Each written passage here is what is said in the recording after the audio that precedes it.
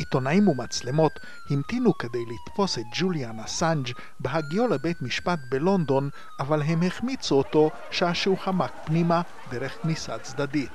מייסד ויקיליקס הסגיר עצמו ביום שלישי למשטרה הבריטית בתגובה לצו מעצר שהוצא נגדו בשוודיה.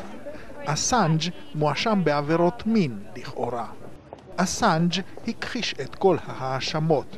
בית משפט שלום בווסטמינסטר יקבע כנראה תאריך לשימוע בנושא ההסגרה שאמור להתקיים בתוך 21 יום ממעצרו. עורכת דינו של אסאנג מאמינה שהלחץ המשפטי עליו חסר פרופורציה. Now, instead of even seeking a formal summons for his interrogation, she has gone direct for an arrest warrant. So we absolutely think that it's disproportionate and that, we don't even have the full evidence. Mr. Assange still has not seen the full allegations against him or the potential charges he faces in a language which he understands, which is English, and this is in clear breach of his human rights under the European Convention of Human Rights.